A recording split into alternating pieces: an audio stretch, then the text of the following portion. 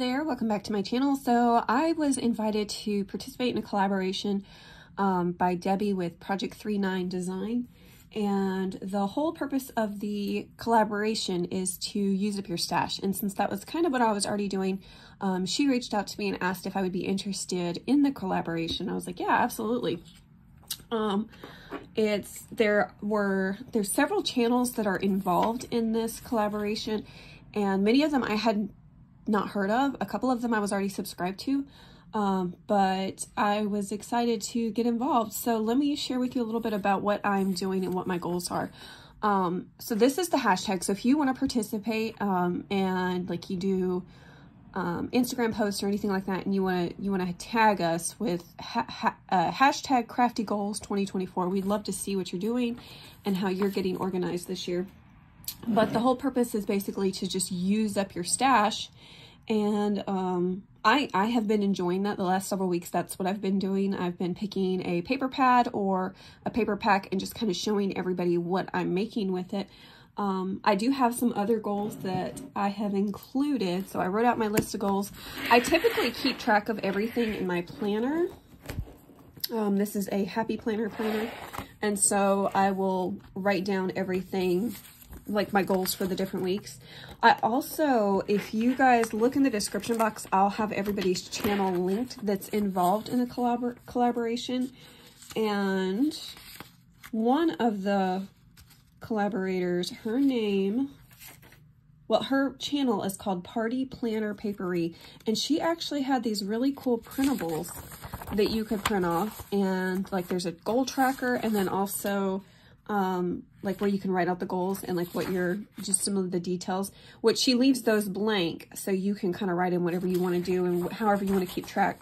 And these, the numbers all go up to 40, but of course you could like white them out and change them if you wanted to. But I thought these were really neat, and I really like the idea of having a tracker to go with like what my goals were. So I wrote out for March my goals.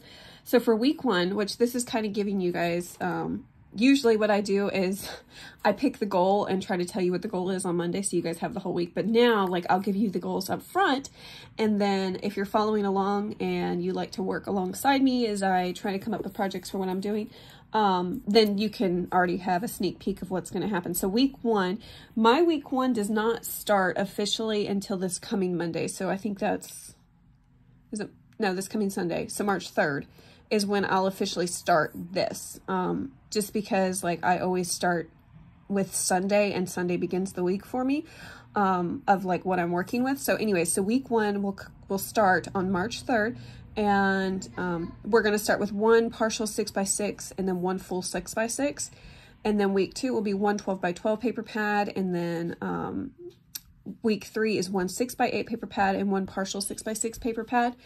And then week 4 is 1 8x8 paper pad, and then also a 1 6x6 paper pad, like a partial pad.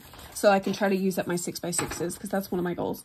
And see, I wrote those goals out here, and then my idea was like, I'm going to write down what the pad is, like whether it be Echo Park, like a baby one or whatever, and then the items that I get from the paper pad, how many items I made total, and then I put listing price, just to help me keep track of what, like if I decide to come back to this and was like, I wonder what I made with that 6x6, then I can always come back and see like what I priced it at.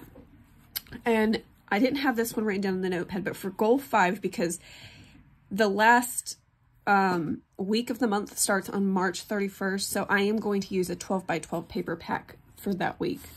So anyways, that's the main goals that I have for March. My other goals are just which I stole this idea from one of the YouTubers I was watching, 10 minutes per day cleaning my craft room, just setting like a timer and working for 10 minutes just to get things cleaned up and straightened up before, well, probably before I begin actually crafting. And I had on here, as you can see, I had a no spend challenge, but it is crossed off. It's crossed off because I was like, I'm not going to spend any money this month. And then I was like, wait a second, I think I need glue, and I'm going to run out of glue, and I'm going to run out of probably something else that's important for what I do. So I just crossed that one off. So anyways, My other ideas were to make 100 junk journal kits, make 25 pen pal kits. Those are really popular items that are in my Etsy shop and things that I'm always like stocking and then running out of. So I was like, I'm going to go ahead and just work ahead on those. And then I put clean craft room again, just so that I can get the whole room cleaned up. Really, I should have put organized craft room, because that's really what needs to happen. I need to organize my craft room and some of the things I have going on. So I have the different goals, well, those other side goals, I guess, listed in the tracker, because those are things that I can really keep track of better in a tracker than just, you know, the other ones, because the other ones I couldn't put week 1, week 2. I don't know. Those just didn't make sense for a tracker, but these other ones did make sense to use with a tracker. So anyways, yeah, that's what I have. That is my goals. And, you know, I saw one of the other ladies, she had shared her like social media improvement, I guess, on her channel, and I thought that was a cool idea. I usually keep track of like social media. Don't look at my drawing. It's really bad. Anyways, this is like my bullet journal that I've used before. I'm not faithful in using it. Anyways, but so I was keeping track in February. The first day of February, I went through and I wrote how many followers I had on each thing. And then it was neat to see the growth. So like on Instagram, I had 61 new followers just for the month of February, which is incredible, because I don't know, I feel like that's a tough area to get a lot of followers.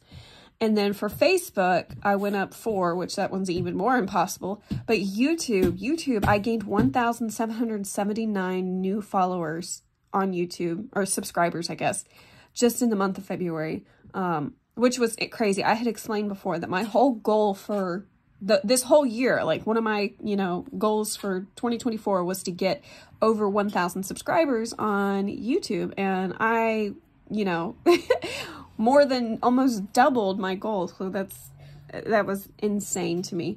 And then even on Pinterest, I gained a new follower, and then my monthly views went up from 271 to 435.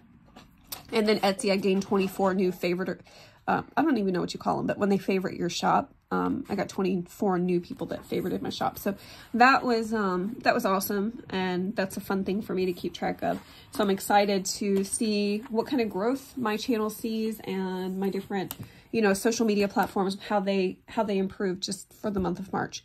So anyways, I hope that if you're, you know, watching this, that maybe that'll give you some inspiration, maybe to start keeping track of your business or your channel, your platforms, and also maybe to set some goals for yourself that you can use up some of the stash that you have. But anyways, I appreciate everybody who has subscribed to me this year. It means so much to me. And anyways, I hope you continue to follow along and have fun as we smash our paper pads this year. But anyways, you guys have a wonderful day. Take care. Bye.